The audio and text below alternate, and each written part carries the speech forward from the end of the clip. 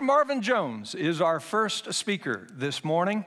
He's assistant professor of theology and church history at Louisiana College.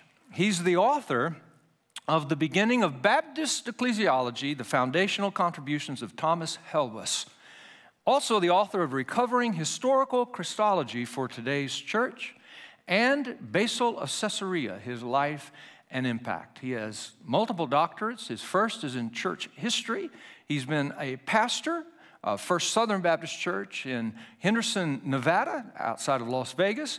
He's been in ministry for 37 years, on church staff and pastoring for over 20 years, and has been teaching full-time for 15 years. He is married to Stacy, his wife of 35 years, and has a grown son, an accountant, and a daughter-in-law, and a grown daughter, a school teacher. His presentation title today is an examination of Edward Fudge's assessment of the church fathers concerning the doctrine of hell. And let me just say a personal word before Dr. Jones comes and speaks. You can always tell the character of an individual by drinking coffee with them and visiting with them and so on in an informal setting.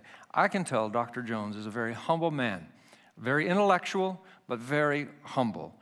He is from the Southern Baptist Convention, and many of you are affiliated with Southern Baptist. He does hold to a traditional view of hell, but he's the kind of person who has the big heart to love people with different views. So today, what he's going to do is take an examination of Edward Fudge.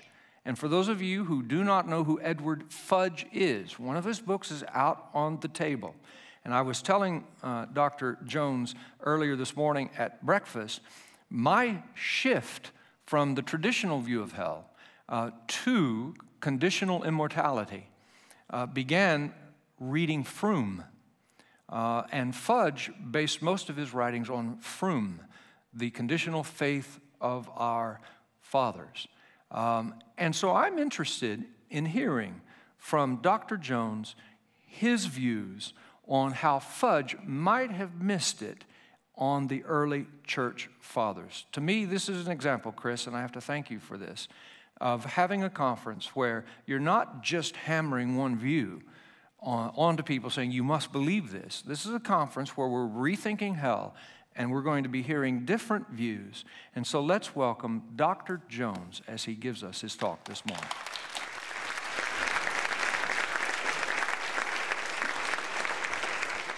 Well, good morning. Oh, there's a few friendly people here.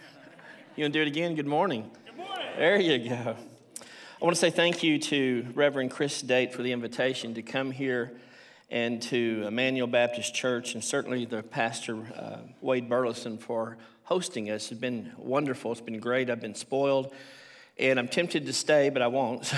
But thank you for your hospitality. Two caveats this morning before we begin. Number one, I do intend to critique Fudge, and sometimes it's a little harsh, I will admit that.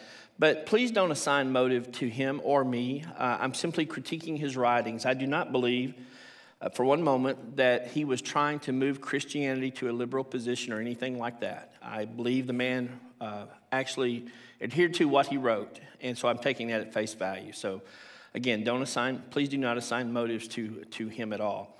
Number two, I started not to do the first section of this because I thought, who cares about the church fathers? But last night told me that some people do, so I'm going to go ahead and include about 5 minutes of intro to them this morning before we actually get to Fudge. So this morning, I want to review the work of Edward Fudge as he investigates the church fathers. By way of definition, the church fathers are those pastors, apologists, and theologians who lived between the years 100 AD and roughly 650 AD. I think the rise of Islam in the same time period contributed to the demise of the patristic period, although I have a lot of colleagues who disagree with me on that, and that's fine. But the appeal to the church fathers is twofold. First, it is an appeal to the earliest sources we have for Christianity. The thought is that if one could understand the teachings of the earliest sources, that in itself becomes a guide for the contemporary church to emulate, which is the reason shameless plug here, we did the book about that. For $15, you can have that, I'm sorry. There's some truth in this issue. As Baptists, we believe our faith is the same faith that the apostles were taught by Jesus Christ. This faith has been preserved for us to emulate. The Apostle Paul informed Timothy and other Christians to mimic him as he mimicked Christ. And the only way to do that is to practice what that person does and says. So the appeal to the church fathers is a means of getting back to the closest sources we have in order to mimic for the gospel and church purity. The second reason to appeal to the church fathers flows out of the scriptural command to teach faithful men who will be able to teach others, 2 Timothy 2, verse 2. The command is restated by Jude to contend for the faith that was delivered to the saints for all. The oral communication of our faith is to be passed on to succeeding generations in the same way we received it, pure and undefiled by cultural, philosophical, and intellectual reasonings. So the appeal to the church fathers acknowledges that their teaching in the area of church practice and doctrinal beliefs is kind of a standard for us, especially the first 500 years. And I'm going to move away from my script for a moment. There's not one creed or confession that we adhere to in the modern world that contradicts the confessions and creeds of Christianity within the first 500 years. They had that type of impact. So it's my humble opinion that it's a valid approach to understand the faith practice of the fathers.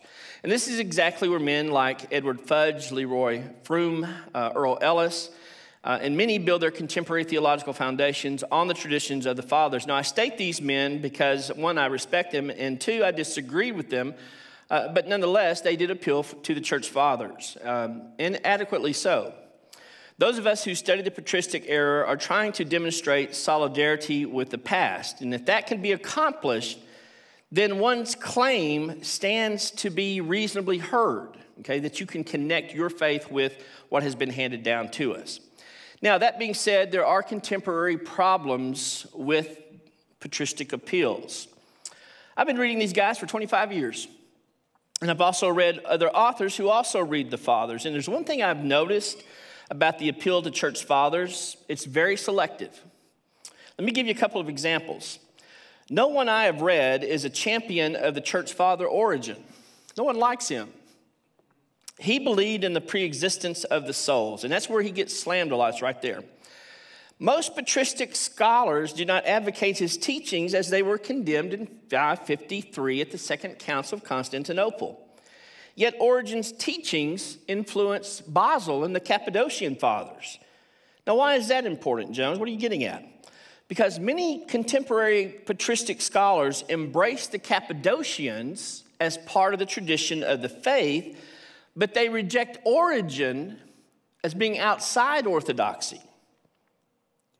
I think that's a bogus approach. I'm not claiming nor advocating that Origen should be held in better regard. I'm simply stating my observation of how evangelicals use the patristics. We like this guy, we don't like this guy, but there may have been a connection between those two guys. But we don't do that. I'm going to give you another example of the problem of appealing to the church fathers. Prior to 325 AD, there were two active traditions alive in the church concerning the person of Jesus Christ. Both positions were opposite of one another. Both appealed to the church fathers for lineage and acceptability, and both even appealed to the scriptures. One was the Arian hermeneutic, and one was the Athanasian hermeneutic. And there's much more to the story than I'm giving you. I just don't have time to really dive into it. But the Arian hermeneutic claimed that there was a time when the Son of God did not exist. In other words, Jesus Christ was not the eternal Logos. And this hermeneutic appealed to scriptures like Proverbs 8:22, where God called forth his wisdom, made him, that sort of thing. And they took this to mean that the Son of God was not eternal. The Athanasian hermeneutic, on the other hand, adhered to the position that the Son was eternal with the Father, and they used the scripture John 1:1. In the beginning was the Word was with God, and the Word was God. And they made their appeal that he is eternal. Now, do you catch that? Both appealed to the scriptures for the basis of their proclamation, and both appealed to the legacy of the church fathers. Arius told us where he learned this at, and so did Athanasius. They appealed to both as a foundational theological system, and at the end of the day, both were at a stalemate.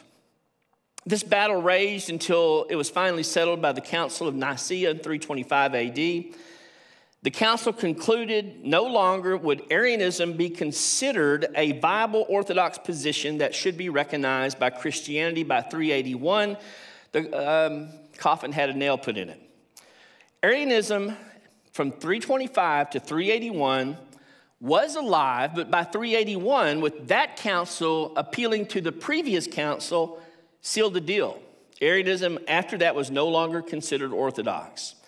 The decision had consequences for contemporary Christianity that's hard for us to miss. The modern day Jehovah's Witnesses embrace the very doctrines of Arianism, or at least a form of it, a strong form of it. No one that I know of, and I hope I'm proven wrong on this, actually has debated with Jehovah's Witnesses. That's what I'm hoping, that I don't know anyone that's done that. But no one I know of accepts them as part of Christian orthodoxy because of what happened in the past. Now, the problem with acknowledging or denying Jehovah's Witnesses as a part of orthodoxy is that current theologians do not consider their earlier historical and theological positions of the church. Okay, we just don't go back that far. So it's quite possible to have two different traditions within the church then and now, both claiming patristic lineage, both using the scriptures for their support, both accepted in contemporary Christianity, but having no reference to an earlier counterpart. That makes reading the Fathers difficult, as it forces current arguments onto them that may or may not have been valid. This is typically called anachronism. I use this a lot with my students. I ask them the year the Germans bombed Pearl Harbor, and I actually get answers. Wrong ones, but I get the answer. How many of you believe Germany bombed Pearl Harbor? Of course you don't. They believe it, okay? I tell them, yeah, it happened in 1943. I know it's early. Think about it, okay? The church historian and the theologians could be accused of denouncing Jehovah's Witnesses because of the claim of anachronism. Aren't you just reading something back into history that didn't belong there? Yet, making an appeal to the Nicene Creed, is it really valid for today's issues? I think the answer is yes, even though it binds contemporary Christianity to earlier decisions. But again, we're trying to adhere to the faith that was handed down to us from the apostles. And in order to do that, you do have to look at history. And there's a second problem with appealing to the church fathers and tradition, is that the concept of tradition slowly, over time, moved into the same position as Scripture. In other words, by the medieval ages, tradition did not simply interpret Scripture, but in itself became a revelation equal to Scripture. No one on this platform that I know accepts that premise, at least that I'm aware of, but the concept is acceptable in certain churches.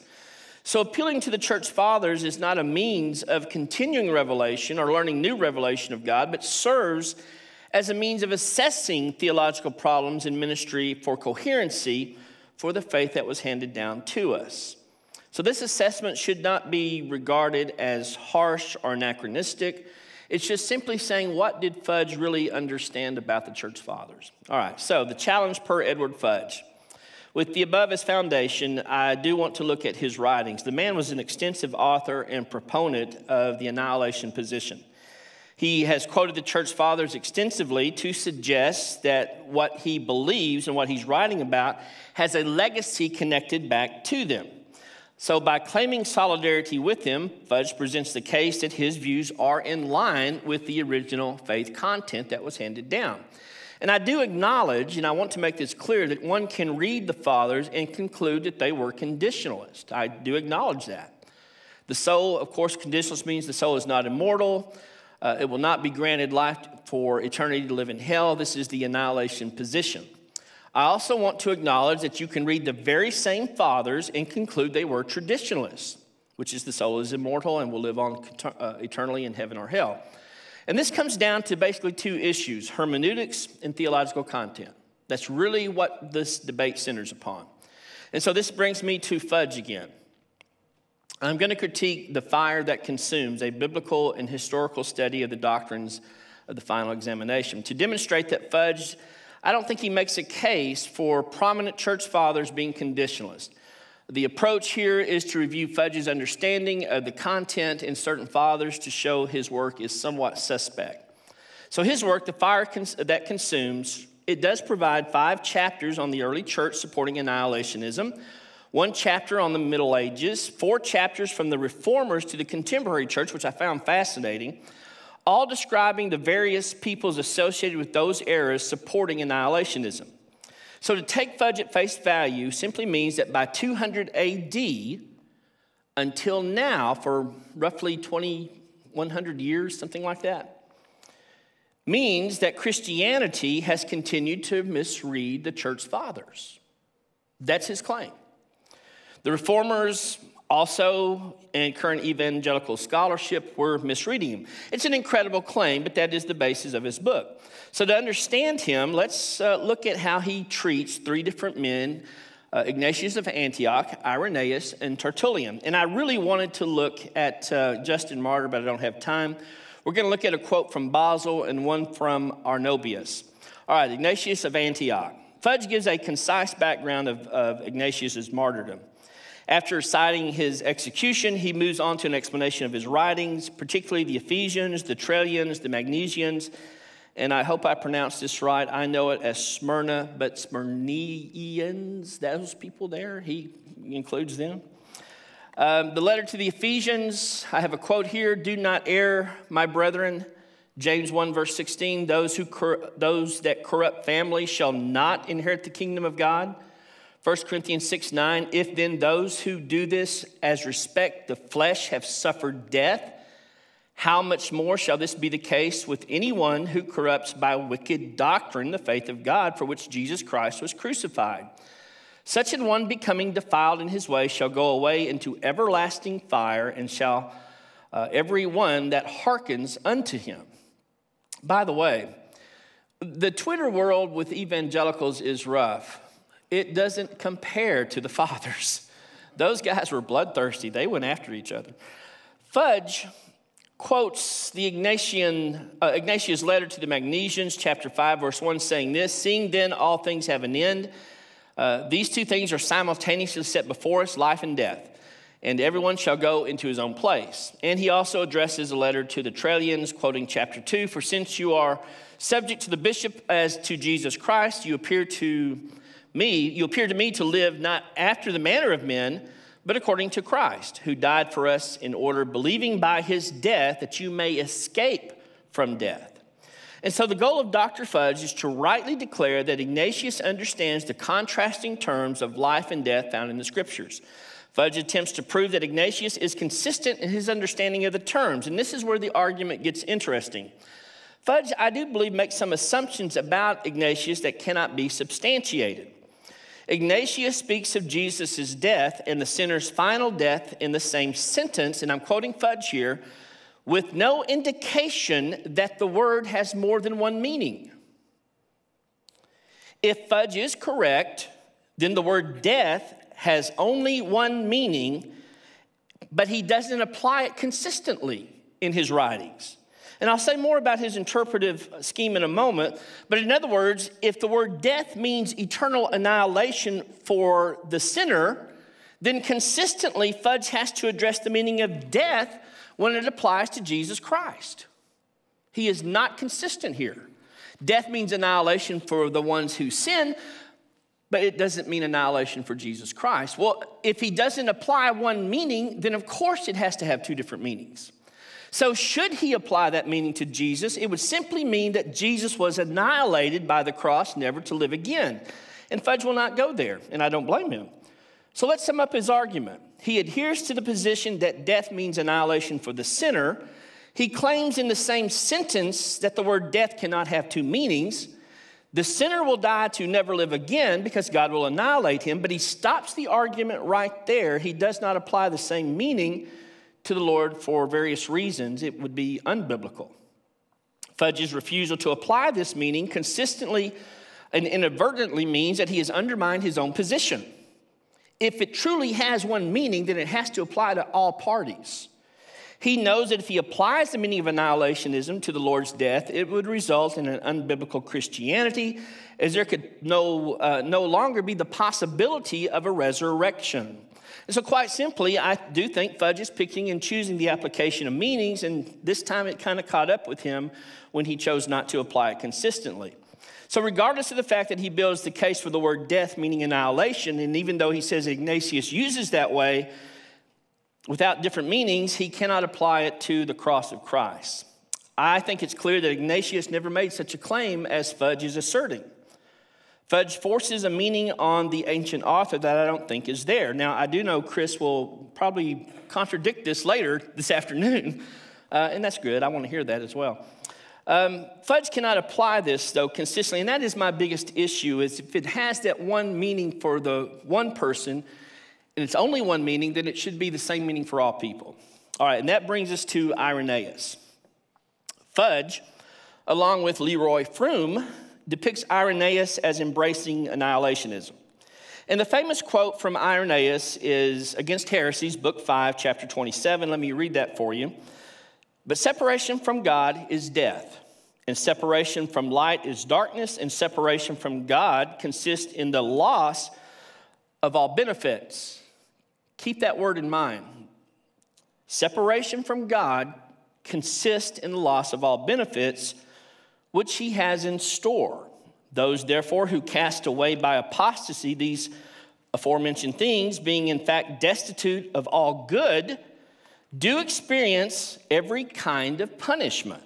God, however, does not punish them immediately himself, but that punishment falls upon them because they are destitute of all that is good.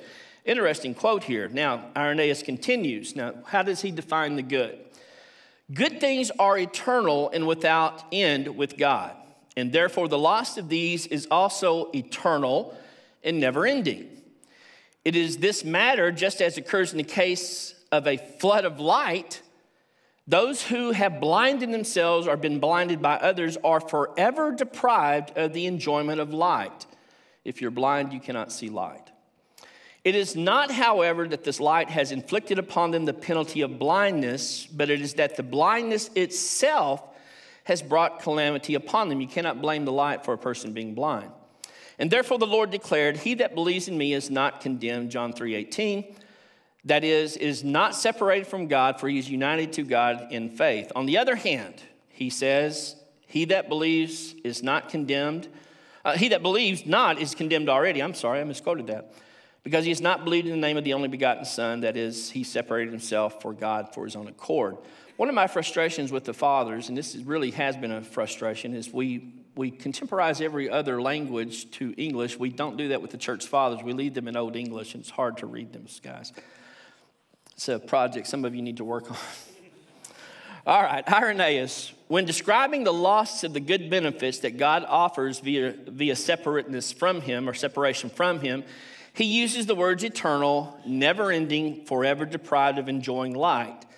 These words speak of eternity without end, referring to the final destiny of lost people. Now, the question becomes, what did he mean by that? Fudge concludes that the loss of benefits must include the loss of existence. I get the connection. The problem is that Irenaeus does not address that particular issue. To support his own conclusions, Fudge must assume a different meaning for the word eternal, never-ending, and forever deprived. And this is the classic case of reading into a text something that is not there. He did not say loss of existence, but loss of benefit. Plain and simple. Loss of benefits. Fudge must conclude that the phrase loss of benefits actually means loss of existence. But there is no warrant for that in Irenaeus' writings that justifies that conclusion. Second, the conflation of these two statements, and they are lengthy, allow differing definitions to take place in order to support a conclusion that is not warranted from the text. I do believe Fudge is somewhat misreading, well, not just somewhat, he is misreading Irenaeus on this issue.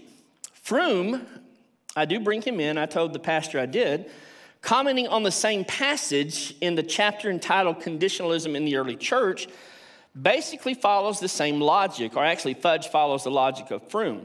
Froome states the incorrigibly wicked are consigned to eternal punishment, which he explains in the complete cessation of being or existence. And this results in the end of all evil. Irenaeus did not say that, okay?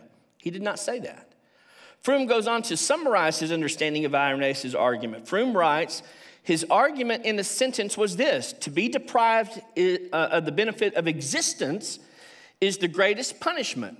And right there is the problem. He never said that. But look at how they're importing a meaning into what he did not say.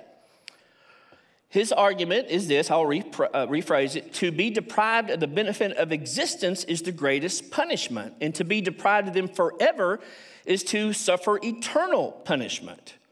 Froome's summary is accurate, but his follow-up by interpretation is somewhat misleading. Again, Froome states the incorrigible wicked are consigned to eternal punishment, which is cessation of being or existence. The chastisement of the wicked are eternal in the effects, because God's benefits are eternal. I'm going to critique Froome for just a moment. The first issue, and I've kind of mentioned it, is that Irenaeus never refers to the non-saved as being annihilated. Froome, in order to be consistent with his position, is forced to redefine the meaning of eternal punishment along with the phrase loss of benefits. In his mind, the punishment is the annihilation of the person. That does not mean it was Irenaeus' mindset. This is Froome. So the effect of the punishment, according to Froome, would be eternal, meaning that God will annihilate the person as a means of punishment. Well, the problem with that, it's not stated by Irenaeus, in taking Irenaeus at face value. Okay, remember, we want to take Fudge at face value. Well, let's take Irenaeus at face value. He writes of the person being eternally punished but never annihilated. I do think Froome forces a meaning onto Irenaeus' words. The second problem with Froome is the confused writing style. And maybe it's my problem, okay? I'm not going to blame Froome for this. Maybe I didn't understand Froome well enough. I do believe he conflates two separate issues into one. He stated that it is a benefit to be eternally annihilated. Really? For who? Who receives the loss of benefits if one is annihilated? Does the lost person receive a benefit in that punishment? Is the said benefit applicable to the redeemed? I don't believe Irenaeus even addressed this issue, much less, but I do raise the question, is how can it be a benefit that Irenaeus didn't really address to say that a person is annihilated? Any suggestion that annihilation is a benefit is left undefined. The third problem with Froome is that he equates punishment, which is designed to be punitive, and annihilation, which is designed to be a termination of existence, as somewhat equivalent. I do believe he confuses the means of punishment with the effects of punishment and states they are the same. So where does Irenaeus state that the means of punishment are temporal? Well, he doesn't. Again, Froome, along with Fudge, makes some forced assumptions to the meaning of Irenaeus. Now, to be fair, I will admit that one can read Irenaeus' Confessions, and I've got the quote here, Book 1, Chapter 10, Verse 1, as positing an eternal destruction of the wicked. But you could also read it the same way as positing eternal damnation. All right, that brings us to Tertullian. Tertullian is a latter church father who rightly belongs to the 2nd century apologist era. That's ERA, in case you can't understand my Texas accent. Not a problem, but a time period there. Sorry about that. The apologists were those who defended the faith against heretical attacks upon Christianity. And this alone makes Tertullian a worthy investigation of his writings, who not only defended Christianity, but helped to define Christianity amidst the challenges. And I really like Tertullian's writings for that very purpose. We're going to look at a couple of his works, The Resurrection of the Flesh, because Fudge does this. Tertullian's book, The Resurrection of the Flesh, references the immortality of the soul and the eternal killing of the soul. Fudge quotes chapter 35. Interesting quote. Of all the ones Fudge picked, I was surprised he did this, but he quotes Tertullian accurately. If therefore anyone shall violently suppose that the destruction of the soul and the flesh in hell amounts to a final annihilation of the two substances, and not to their penal treatment as if they were consumed and not punished, let him recollect that the fire of hell is eternal, expressly announced as an everlasting penalty. And let them then admit that it is from this circumstances that this never-ending killing is more formidable than merely a human murder, which is only temporal. Tertullian is commenting on the famous phrase of Matthew 10:28, which says this, "And do not fear those who kill the body but cannot kill the soul, but rather fear him who is able to destroy both body and soul in hell." Tertullian earlier comments on Matthew 10:28 says this, "Here then we have a recognition of the natural immortality of the soul, which cannot be killed by men, and the mortality of the body, which may be killed. Whence we learn that the resurrection of the dead is a resurrection of the flesh. For unless it were raised again, it would be impossible for the flesh to be killed in hell." He's talking about a resurrection. "For since both substances are set before us, that body and soul are destroyed in hell, a distinction is obviously made between the two, or else there's no point in a resurrection. We are left to understand the body to that which is tangible to us, that is the flesh, which is and will be destroyed in hell. Since it does not rather fear being destroyed by God, so it will also be reinforced or restored to eternal life, since it preferred to be killed by human hands." It's an interesting commentary he makes upon that passage. But he's making the strong argument that there is a distinction between body and soul, hence the warning of Matthew chapter 10. The body is corrupt, mortal, it's going to die, whereas the soul is incorrupt, immortal. That's the reason you should fear God. So let's summarize Tertullian's argument. His argument is predicated upon a natural reading of Matthew 10:28. He does not eisegete the scriptures, which means he does not force a meaning into them. He reads them with a plain sense of meaning, that there are two kinds of fear. You should not fear man, but you should fear God. That's basically the meaning there. First, he states that the body is mortal. Nothing wrong there. The flesh can be destroyed by humanity, sickness, or violent natural means, tornado, flood, whatever. His second point is, though, that the soul cannot be destroyed because it is immortal. You don't fear a man because he can destroy your soul. He can't.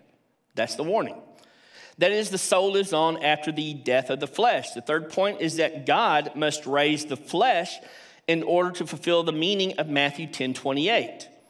If God does not raise the flesh, it would be impossible to kill the flesh in hell, which is what the warning states. So the basis of the unbeliever's judgment by the Lord is the resurrection of the unbelieving dead.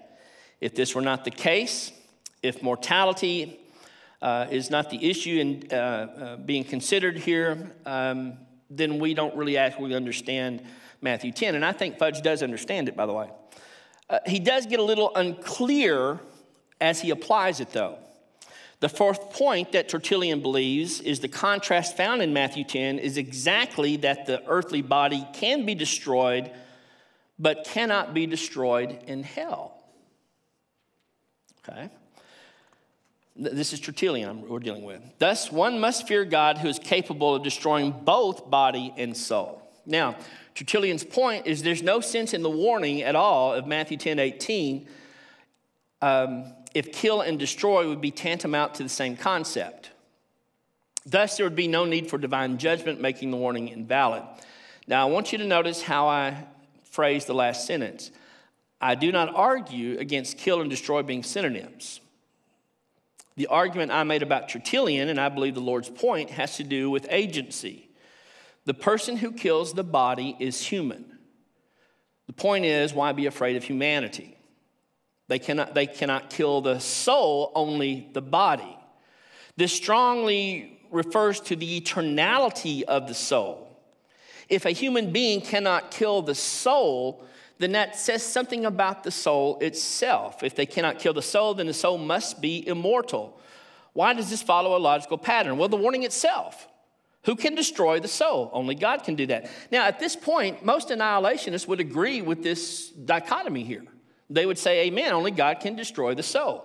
Well, Jones, doesn't that argue for annihilationism? I'm ready for college football about you, so I'm going to quote a famous commentator, Lee Corso. You ever heard of him?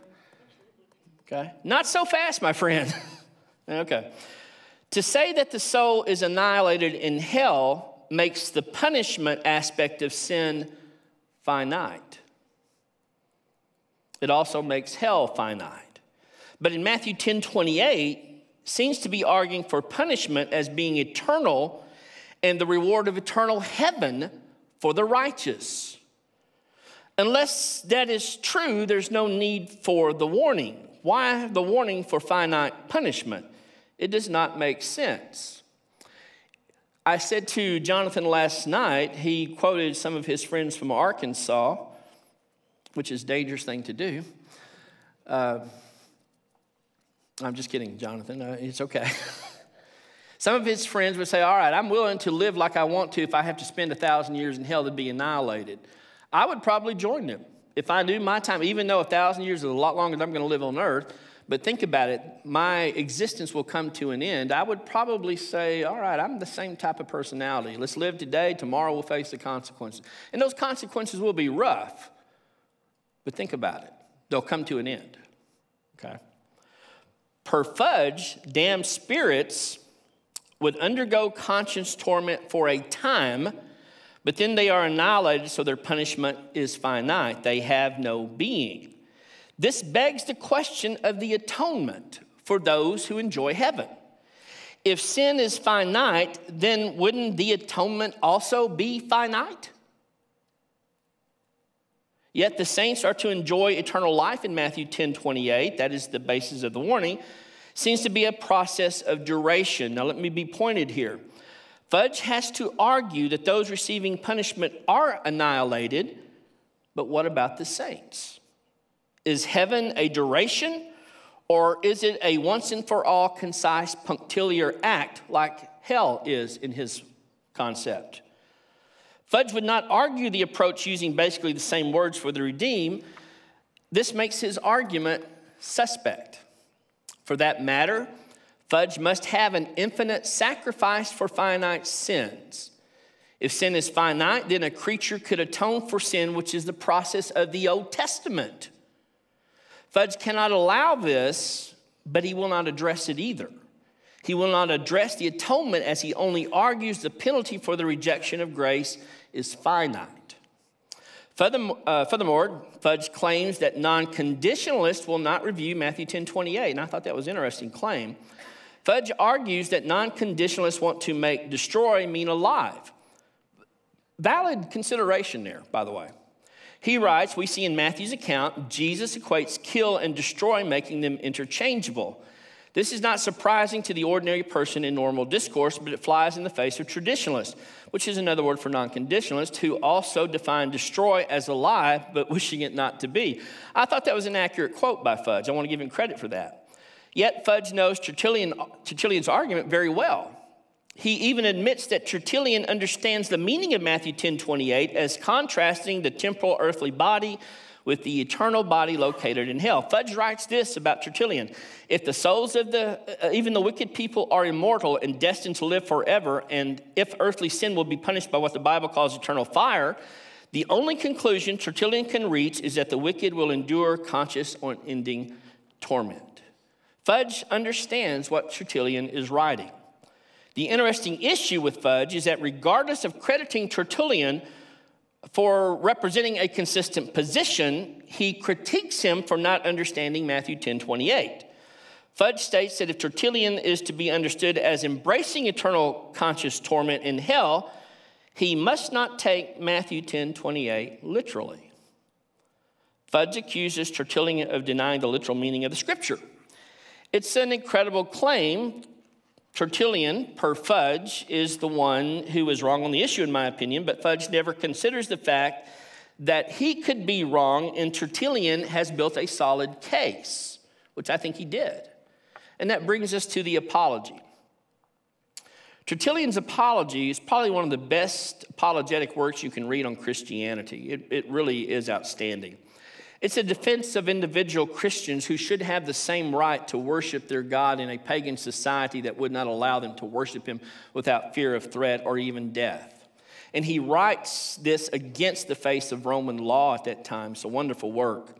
He addresses the current philosopher's opinion of eternality, which I found interesting in chapter 45. And this is what Tertullian says. No doubt about it, we who receive our rewards under the judgment of an all-seeing God, who look forward to eternal punishment from him for sin. I don't know about that. I mean, he's a little rough there. We alone make real effort to attain a blameless life under the influence of our ampler knowledge, the impossibility of concealment, the greatness of the threatened torment, not merely long enduring, but everlasting. Fearing him, whom he too should fear, for who the fearing judges, even God I mean, not the proconsul. In other words, you need to fear God because not only can he give you eternal life, he can give you eternal, everlasting, conscious torment. That's basically Tertullian's point. Tertullian uses the expression eternal punishment, and he defines the meaning this way. It is not merely long enduring, but everlasting. Now, I've read and reread Tertullian on this issue. There's really no other way to read him with any other significant meaning, and Fudge knows that. But Fudge is misrepresenting Tertullian by stating that Tertullian believes in the immortality of the soul to the extent that the soul does not need to be saved. Now, I want you to watch what Fudge does here. Tertullian does believe that the soul does not need salvation, but only the body. So I'm going to give Fudge a pass on that critique. I think he's absolutely right. Fudge slips in another issue, though, in his writings and conflates it with the argument against conditionalism. And this is where I think Fudge is misleading. This is what I call the old bait and switch moves. He cannot prove that Tertullian is a conditionalist because he's not. He does not admit this, so he condemns Tertullian using Henry Constable as ammunition to state that Tertullian is hedging and using equivocation of language, and he quotes that on page 270. Regardless, Fudge is being academically and morally dishonest here. No matter how hard he tries, Fudge cannot make Tertullian a conditionalist, so he condemns him in another theological area, saying he's a man of extremes. Now, I don't want you to miss what he does here. Fudge changes the topic in his writings on Tertullian. He moves from eternal damnation to Tertullian's concept of salvation. Fudge is trying to show that if Tertullian is wrong in one area, salvation, then he must be wrong in everything he's written. This is a logical fallacy known as irrelevant conclusion, or more popularly known as the red herring argument. I've seen this a lot, and so have you. Christians do this, so we can't trust any of them. That's usually how it's used, okay? So for you not to miss this, he changes the topic, condemns him for one, and follows that condemnation all the way through. It's a deliberate attempt to change the subject or divert the argument from the real question at issue that Fudge raised himself, and that is annihilationism. So he places the emphasis on soteriology, uses Henry Constable, and now all of a sudden Tertullian is an extreme person. This is the one area I was most disappointed in Fudge, was this area with Tertullian. Fudge does not review chapter 47, though, of Tertullian's Apology. And the reason is simple. It is a statement about eternal damnation that contradicts Fudge's opinion. When chapter 47 is reviewed, it gives better insight into Fudge's premise that through Tertullian, Plato joined the church. The emphasis here is that Fudge believes that in that book, Hell, a Final Word, that it was Tertullian who introduced this shift via Plato, okay? Fudge claims that Tertullian brought Platonic philosophy into the church, and thus the meaning of the immortality of the soul was introduced. This is much to question on how much Platonic thought impacted Tertullian, I will admit that, and this needs to be heavily considered in lieu of the fact that Tertullian had embraced Montanism, which is also an issue. Montanism were extremely legalistic people. So the theological concept of Montanism is morally rigidity of the person. The fact that Fudge credits Tertullian with introducing Platonic philosophy and shifting the focus of the church away from conditionalism is kind of a logical fallacy known as false cause argument. There is no proof that Tertullian is responsible for moving the church away from conditionalism in any direction. How can I be certain? Because the argument is also guilty of affirming the consequence, as the argument itself assumes that conditionalism was the normally accepted theological position. And I don't think it was. Fudge assumes that Tertullian is responsible for the church embracing eternal damnation because of his background in philosophy. Fudge's premise allows him to connect theological dots from Tertullian to Clement to Origen, then to Augustine, on to Anselm, the Reformers, even to American Christianity, pages 152 to 157 in the book, The Final Word. If this argument were true, and I've already stated this, then we would have no option but to conclude that Christianity has been deceived and deceiving itself for 2,000 years. Thankfully, Tertullian gives insight into this relationship between philosophy and theology in chapter 47. I want you to listen to what Tertullian, who was a philosopher, said about philosophy. What poet or sophist has not drunk at the fountain of the prophets, the Old Testament? Thence, accordingly, the philosophers watered their arid minds so that it is the things they have from us which brings us into comparison with them. Now keep in mind, he's a philosopher. He's saying their content came right out of the Old Testament. For this reason, I imagine philosophy was banished by certain states. I mean by the Thebans, the Spartans also, and the Argives. Its disciples sought to initiate our doctrines, and ambitious, as I have said, of glory and eloquence alone, if they fell upon anything in the collection of sacred writings which displeased them, in their own peculiar style of research, they perverted it to serve their purpose. For they had no adequate faith in their destiny to keep them from changing them, nor had they any sufficient understanding of them, either as being still at the same time under a veil, even obscure to the Jews themselves, whose particular possession they seemed to be. For so too, if the truth was distinguished by simplicity, the more on the account of the fastidious of man, too proud to believe, set to altering it, so that even when they found certain, they made uncertain by their admixtures. They mixed it with their current thought. Finding a simple revelation of God, they proceeded to dispute about him, not as he had revealed himself, but turned aside to debate his proponents, his nature, his attributes. What Tertullian is saying is they got their content from us, not vice versa. Now, I have no problem if someone says that Tertullian did try to integrate philosophy with theology. I think he did. I think it is a correct statement concerning Tertullian. I do believe that was his approach.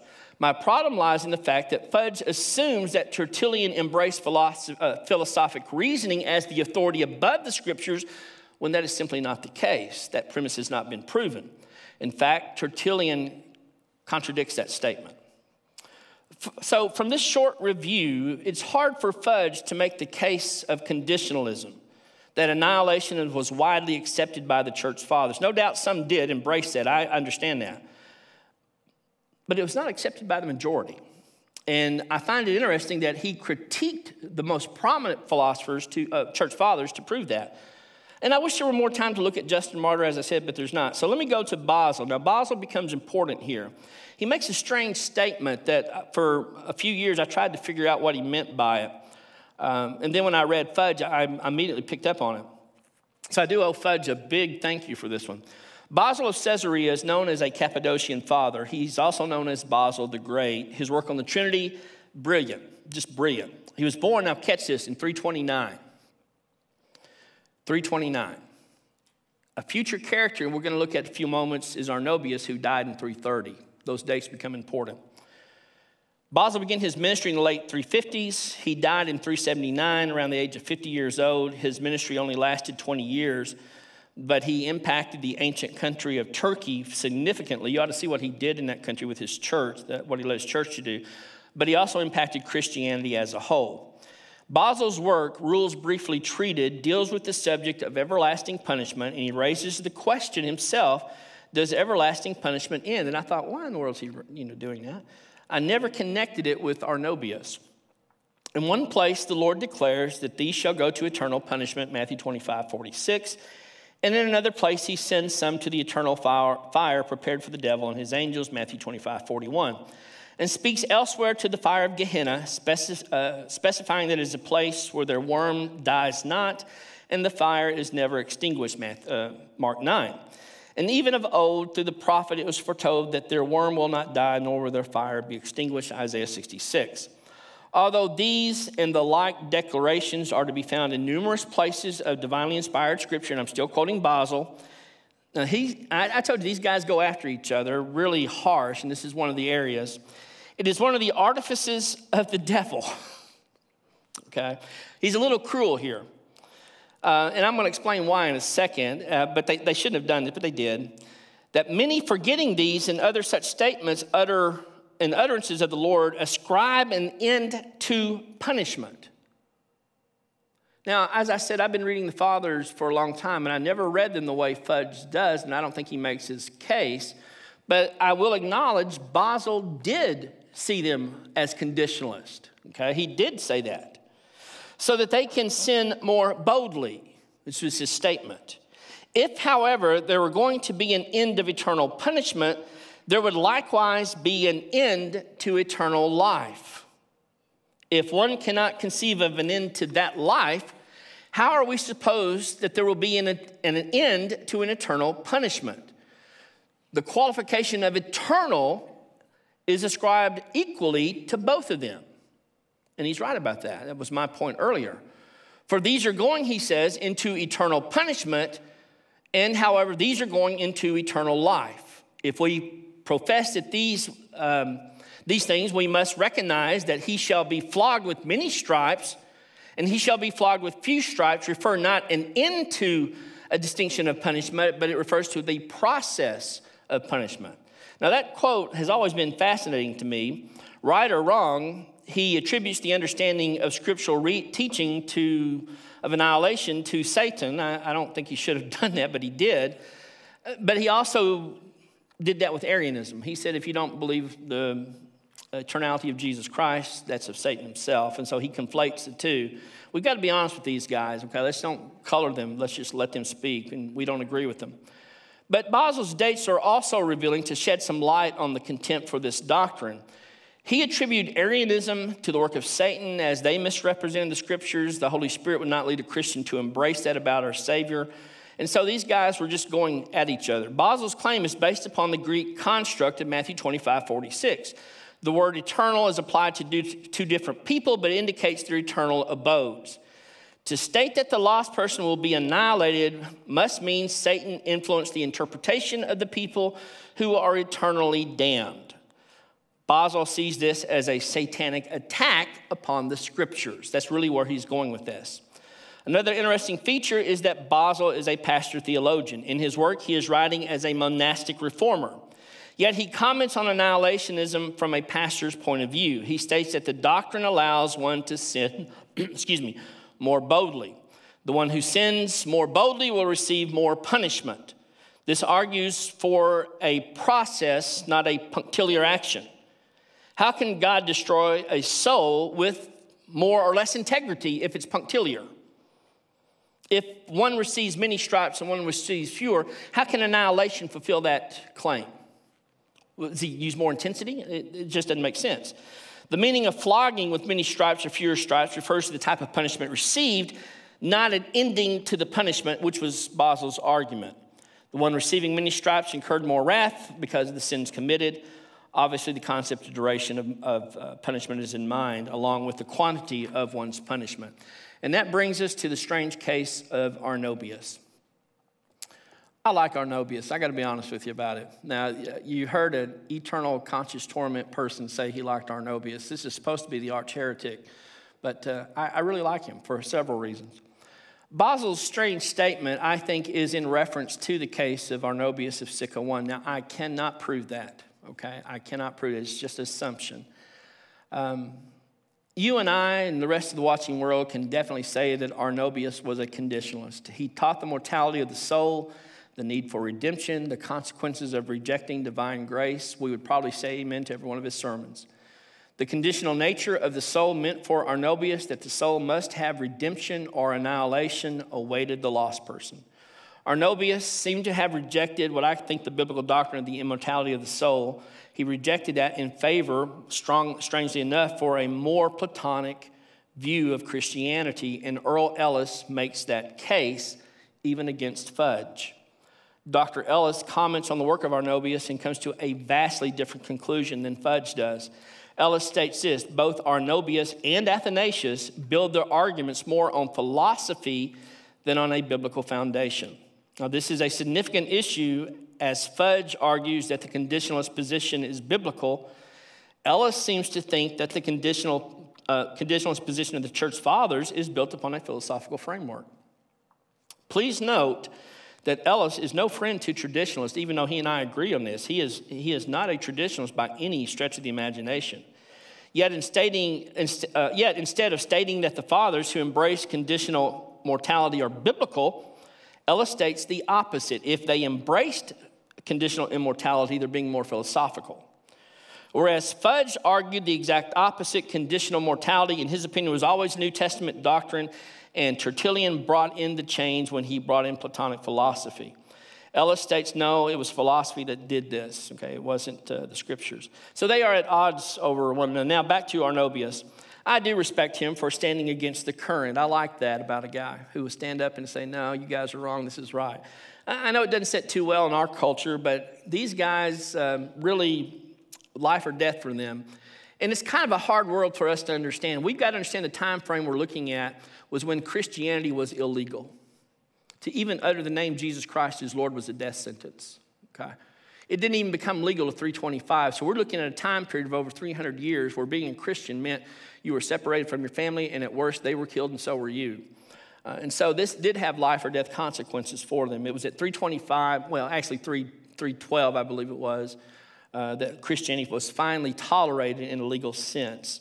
And so once a person took a theological position, you could either stand with the consensus of the church or stand against it, but either way, you were standing against the law of the land at that time.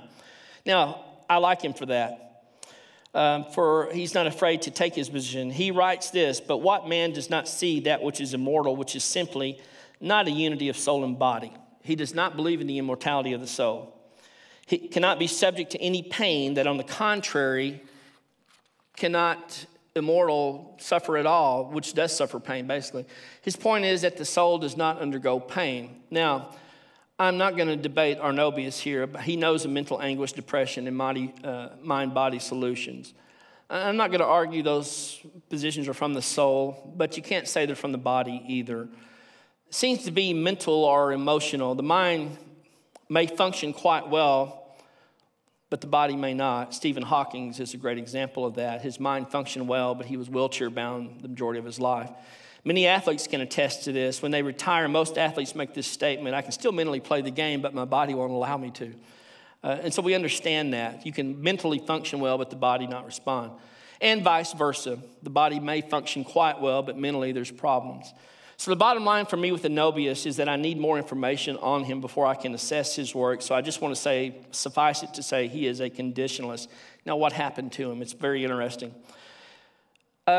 This slide right here has an asterisk on it, and I'm going to make an appeal. I have read two different authors that said Arnobius was condemned at the Second Council of Constantinople, 553. I even emailed one of those authors because Chris had questioned me about it. And I had to admit, as I was writing this, I felt uncomfortable because I'd never read that before. When I emailed that one author, I've yet to hear an answer back. Where did he get his source for the condemnation of Arnobius at 553? I don't think that happened. Okay, a lot of miscommunication. Go back one moment. A lot of miscommunication about Arnobius in that council. We do know Origen was condemned and Universalism was condemned. I find no evidence that Arnobius was condemned. So if you're here contemplating any work in the Fathers or any other type of work, go back to the original sources and represent them fairly, okay? This writing, now this may have been me misunderstanding the contemporary author, but that's pretty much what he said, and I just can't find it. He was condemned at the Lateran Council of 1513. One must remember that Arnobius died in 330 AD, which is 1 year after Basil was born. And those dates are significant. Yarborough comments on Arnobius. He says this, in fact, even a source friendly to conditionalists admit that this is not until Arnobius that we find the first explicit defense of the annihilation of the ungodly souls in hell. Now, of course, being an ETC guy, I would agree with that because I do think Fudge has been misreading the fathers. Arnobius, this is kind of cruel too, is among the least biblically grounded early church fathers. And you find this in the writings, Hell Under Fire, and they are quoting David Hilborn's The Nature of Hell. This quote actually refers to Arnobius as one who introduced annihilationism into Christianity. If I'm wrong about Fudge and these other guys did, if I'm wrong, then what this says is Arnobius is the fall guy. If I'm right about it, Arnobius is still the fall guy. He cannot win this debate either way. The condemnation of Arnobius also means that the whole of Christianity found his writings outside of Christian orthodoxy. Now, the Oxford Dictionary of the Christian Church, which is the standard reference, states this: though this opinion had a solitary, single representative in the 4th century, African Christian author Arnobius, it was never held in Christendom until recent times, except in isolated cases of philosophical speculation, and it was formally condemned at the Fifth Lateran Council in 1513, I think. Yeah, 1513. In the 19th century, however, it found favor with many thinkers as a possible way of accounting for the fate of impenitent, wicked, without accepting either the orthodox doctrine of eternal punishment or the originistic theory of universalism. Now, I like this. Interesting. That doesn't mean these guys who wrote the dictionary are correct, but look what they did. They're saying Origen is out of line, keeping with his condemnation, and Arnobius is out of line because he was condemned. So the teaching of the mortality of the soul is generally considered to be opposed to the Christian doctrine of man, to the dignity and responsibility of the human soul. This is under the definition of conditional immortality. So the Oxford Dictionary of Christian Church is a standard reference for Christian thinking, historical definitions, all of that. And even though Fudge and others claim legacy from the church fathers, there's, I don't think, really evidence to support it. Another interesting quote from B.B. Warfield, which I adore, a Princeton theologian. He said, some confusion has arisen in tracing the history of the annihilationist theories from confounding them with enunciations by the early church fathers of the essential doctrine and the soul is not self-existent, but owes, as it continues its being, to the will of God.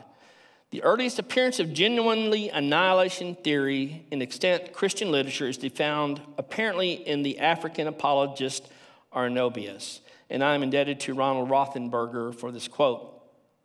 Past theologians recognize that the founder of annihilationism is, past and present I should say, it really is Arnobius who articulated it very well. It is not found, I don't believe Fudge makes the case, within the tradition of the church fathers, okay?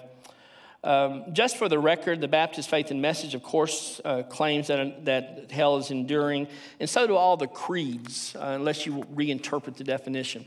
Now, last two things here, and then I'm done. I know it's been a long presentation, and thank you for your patience. I do have some issues with Fudge's interpretive problems. Conditionalists try to support their argument based upon a range of meanings that are often secondary meanings instead of basic primary definition. Case in point is the word eternal.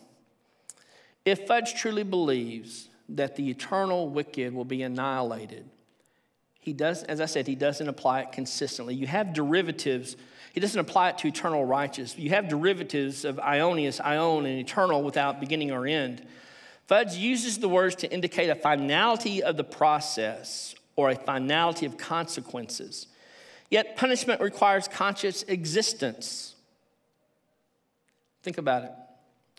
If annihilation is punishment, and it certainly is, then that person has to have some form of existence in order for annihilation to be carried out.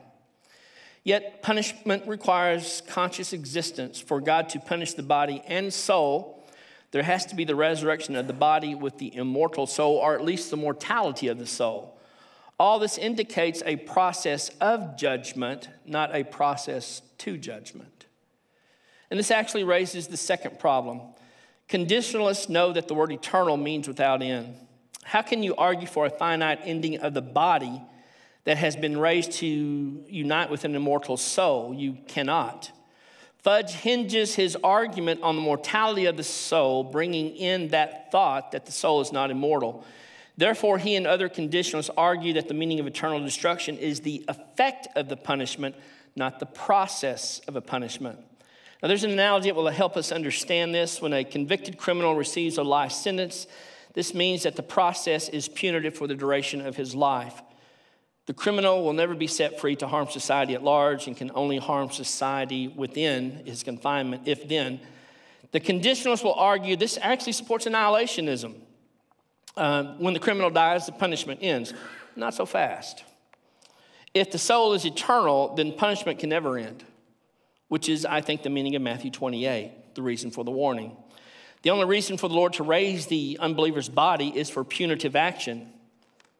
Keep in mind the body's already dead, so he requires the body to be reunited with the soul. And most conditionalists will agree with that. Here's the problem. If the soul is mortal, it must be resurrected unless they defeat their own position by stating that the soul lives on past the body. Now think about it. If they believe the soul is conditional, let me restate this. If the soul is mortal, but they believe and they believe that, they must believe it is resurrected as well.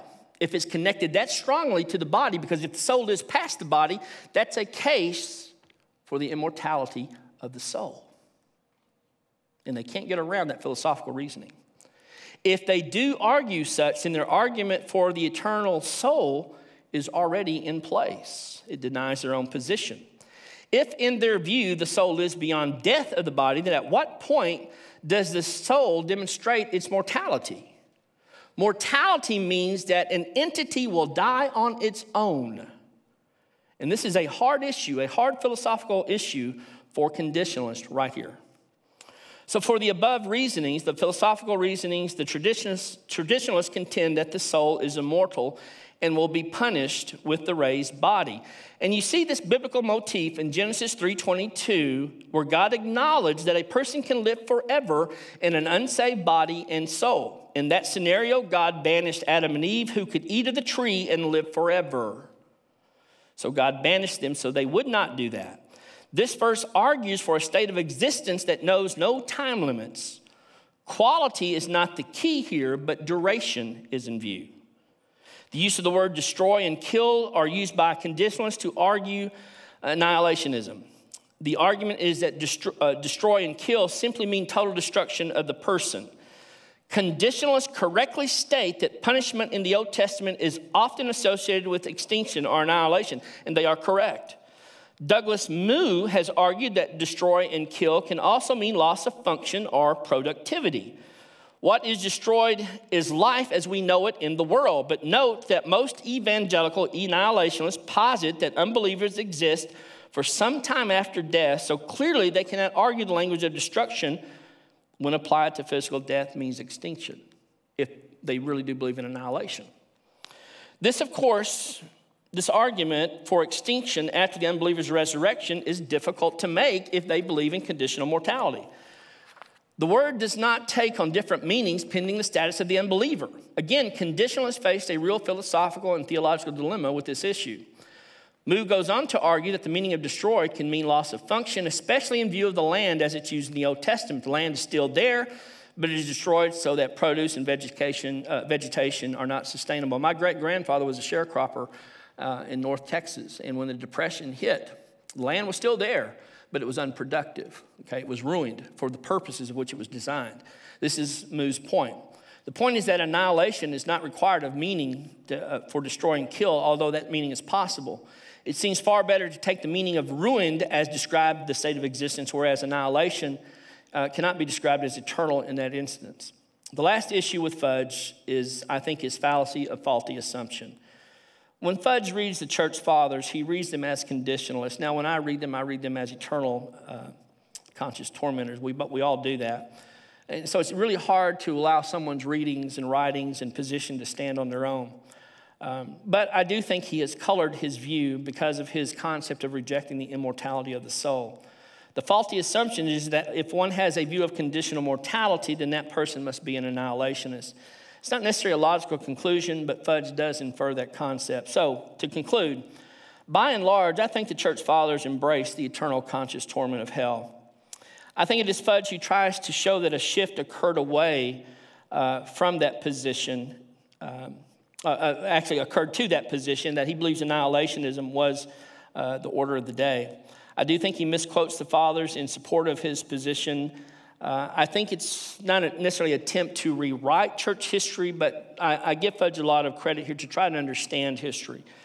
Ronald Rothsberg, again, states this: with regard to the subloci of the nature of hell, 1995, David Moore held that universalism has not yet made any significant inroads with evangelism. Now, that's 1995. 9 years later, 2004, Morgan and Peterson warned with regard to two aberrations, universalism and annihilationism, that departure from received doctrines is now taking place within the church and not from without. Basically, what Morgan argues is that this thing has gained popularity since Moore made his claim in 1995. This is from Ron Rothenberg's paper, a book he's working on. It'll be published, and he did not give me the name of it, but I told him I would at least give him credit for that. Fudge's appeal to the church fathers is an attempt to prove that a theological shift had taken place. But if you survey Ignatius, Irenaeus, and Tertullian, the shift wasn't with them. It may have happened, but it's hard to argue that was always a part, that annihilation was always a part of Christianity. Their writings really never waver from the eternality of hell as a place of punishment that endures forever. Thank you so much for listening to this long presentation. It shows a lot of your patience, and I appreciate it.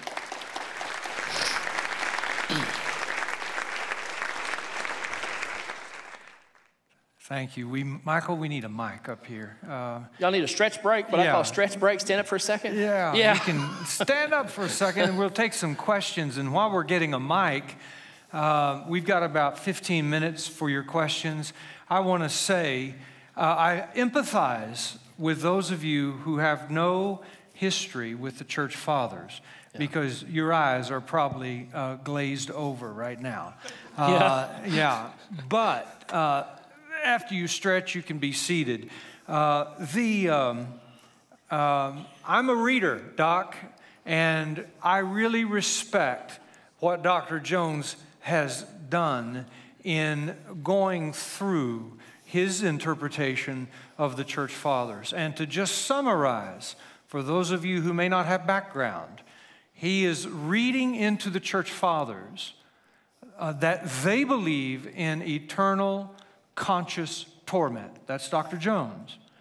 Whereas Fudge and Froome, who are the conditionalists, read into the church fathers conditionalism. So I love the fact that we can come on a Saturday morning and talk about these things. And I'm going to ask the first question, and then we'll go with others. And Dr. Jones, this is my question for you, and it's about 45 seconds of preliminaries, and then the question. I really respect this talk because you have convinced me, beyond any other speaker I've ever heard, that the definition of death can never be annihilationism. I emphasize that throughout my teaching. That's not what death means. Right. And I heard in your presentation that Ignatius makes the mistake of inconsistency, applying annihilationism with everybody but Jesus Christ. And I respect that. I'm not sure Fudge, Froome, even Ignatius would define death as annihilationism. And here's my question.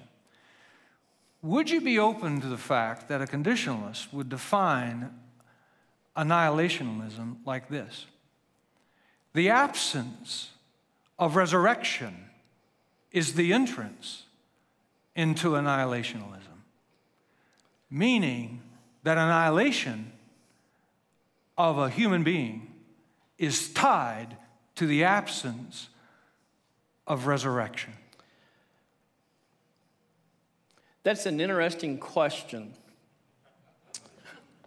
I'm hesitant to answer affirmative, but I want to. And here's why I hesitate. I'm not certain I understand conditionalist opinion enough to say concisely yes, but it certainly indicates that. I mean, it takes you down that trail, but I do think it's a problem for the annihilationists with the resurrection if the soul is strictly united to the body, and if the body dies, if the soul lives on, that's an argument for immortality, which denies their position, but they don't want to say that. I think the real issue here is, if I read this, and I haven't read it, is that yes, conditionalists believe in the immortality of the soul, but God who gave its life could also take it. I would not have a problem with that, but that doesn't seem to be where they're going. They want to argue that the immortality of the soul does not exist. Okay. And that's where I struggle with it right there. Yeah, I understand. If we could do this, and I'll tell you what, we'll move this mic right here. It's a better look. And if you'll speak close. Thank you. Dr. Jones, I'd like to raise a point or two about Tertullian. Okay, let me say briefly, I've been following this debate on hell for 2 or 3 years. One of the things I've been assiduously looking for is anything online where people have evidence. Good luck. Well, I'll tell you though, the early guys, I'm talking about 2nd century people, pre-Tertullian, anybody that was as explicit as, let's say, Arnobius was later about eternal torment. Frankly, I've not really found that. Any source I could say, okay, so at least not online anyway. That's yeah.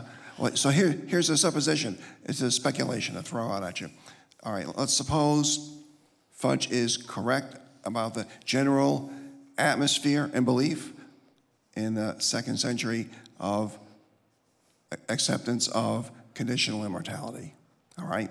Along comes Tertullian and clearly starts teaching something new. Well, hey, what about this? Speculation. Maybe Tertullian was going all jihad on the philosophers as a reaction to criticism he may have been getting from his own Christian contemporaries, like, hey, Big T, watch out, those Platonic philosophers are fooling you with this immortality of the soul business. That may perhaps explain why he was so worked up to denounce the philosophers as getting all their good stuff from Christians and then perverting it and that kind of thing. So I wonder what you think of that possibility. Can you restate the question? Yeah, so the question is, I wonder, could it be the case that a source of the animus that Tertullian had toward the philosophers of his day was simply as a reaction to maybe criticism he was getting for beginning to adopt this immortality of the soul idea? Possibly, but I don't think he adopted the immortality of the soul. I think he propagated it as biblical. Where I think he went off on the philosophers, and again, this is a personal issue. I can't concisely state this in his writings. I think once he got saved, I think once he became a Christian, he realized the emptiness of his own philosophical background, and he began to reject that in favor of Christianity being his motif for his life and work. I personally think that. Now, again, if you ask me to prove that, I can't. Sure. I can't do that. All right. Thank you. I appreciate the answer. Yeah. Thanks. Thank you. We've got about just 5 or 6 more minutes before we need to take a break, so we'll try to make these questions and answers quick. Right. My question has to do with your reference to Tertullian taking the text in Matthew and doing it justice. My understanding is Edward questions the fact that Tertullian says something like Jesus didn't mean that God was going to destroy the soul, because we know that the soul is immortal. And so, you're stating that Tertullian was faithful to the text. Wasn't that an eisegesis aspect of it? Were we dealing with Tertullian or Ignatius? Tertullian. Tertullian? Yeah, in particular. Your question was Tertullian reading something into the scriptures being the phrase immortality of the soul? Yes. Yeah, okay, that's the question. I just want to make sure I understand the question. Yeah, that was Edward's point that I understood that they made about Tertullian's. This is where Fudge, I think, needs clarity, and there are better people, I think Chris would be one of them too, to really understand Fudge's thought. My limited understanding of Fudge was that he did believe in a resurrection of the body reunited with the soul, and maybe even a duration of punishment, then annihilation. That argument lends itself to the immortality of the soul, which Fudge would deny. In other words, I understand does the what soul you're live saying, on beyond the body at death? Right. My question had more to do with your statement that Tertullian had not used eisegesis. Yeah, I don't think he did. I think he understood the argument there, that there is a warning in that passage. But Fudge points out the fact that he changes what Jesus said. I don't think he does. That's why I criticize Fudge. Okay. I don't think he understands what Tertullian does there. Fudge wants to argue that there is a resurrection, right, and that there is annihilationism. But he won't say, at least in his writings, if there's a process of punishment. But the whole argument that Fudge, I criticize Fudge for, is if he wants to be a conditionalist, fine, be it. Be consistent, though. Why punish something that's already dead if it's conditional upon life anyway, God giving it? If the soul does not have immortality and the body dies, the soul should die, or unless they want to argue it's immortal and lives on, only to be destroyed by God concisively. That is my one area where I think Fudge needs retuning a little bit. I think the pastor's point about the fact that there's no resurrection after the second death is a very good one as far as, the distinguishing about the soul.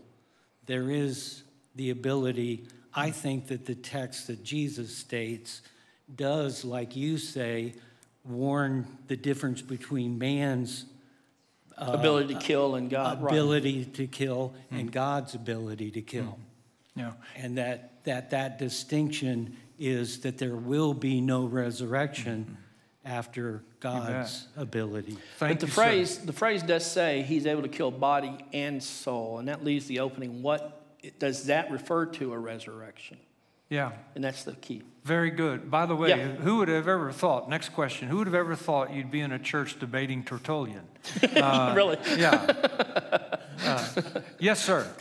Thank you for your presentation. I'm sympathetic to the project. I've also spent time trying to work with conditionalists and argue over whether Irenaeus, and I've actually spent more time with Tatian and Athanasius, whether they were conditionalists.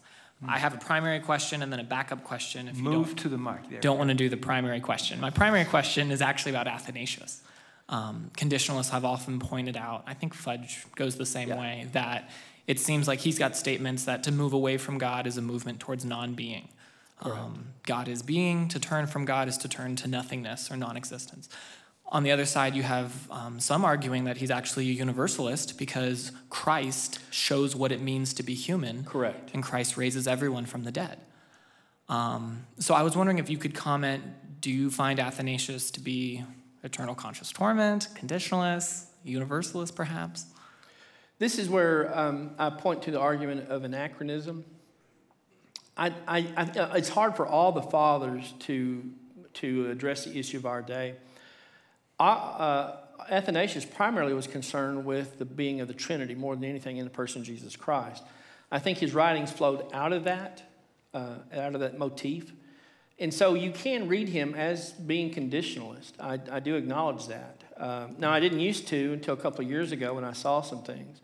And that's why I stated in the paper, you can read these guys from a certain perspective that you would be that you would be correct on reading them that way because their writings do not lend themselves to clarity in a lot of cases. Athanasius being one. Justin Martyr being another, by the way.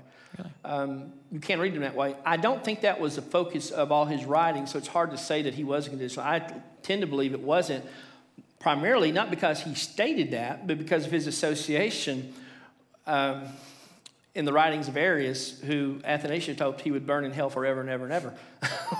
So, if you look at how he viewed Arius, he definitely believed in eternal punishment. But when he wrote about it elsewhere, you can read him as a conditionalist. Very good. Let's do this. Last question before we take a break. Yes, sir. You commented on Fudge having inconsistency with his atonement theory, with if Jesus was annihilated, then he should cease to exist. The way he applies, let me be clear, the way he applies the word eternal punishment, if the atonement was infinite, then he can't apply it there. Okay. So I was just going to ask the juxtaposed question of, sure. As a eternal conscious torment, don't you have kind of the same problem with if eternal conscious torment is the state, then wouldn't Jesus have to continually being consciously tormented forever to fully atone for our sins, or is it just a finite time as well? Death is, when death occurs in the body, that's finite, okay, unless a resurrection, which is a supernatural act of God, takes place. And I do believe that will happen for believer and unbeliever. Myself, I do believe that. So death is a finality. Are you married? Yeah. Yes. Did you take the vow to death do his part? Huh? Did you take the vow to death do his part? I think so. Yeah, you better get the, yeah. What do we mean by that? Will you be married forever after death? I don't think that's biblically supported. So. Here's what one young man told me as I was counseling in a marital concept. I said, do you understand this idea of death do us part? He said, oh, yeah, it's going to kill me. I said, marriage is going to kill me. No, death is a finality of earthly contracts, except for the U.S. government. If I owe debt, my son gets to pay it. But in all other areas, death is a finality, okay? It takes a resurrection act of God to either reward or to punish. And so the resurrection is a supernatural act. I think it was a supernatural act of Jesus Christ. So that's how I would. Good. Thank you. Good. Listen, excellent. Give Dr. Jones another round of applause. Very good. Thank you, Pastor. I appreciate it. You're welcome.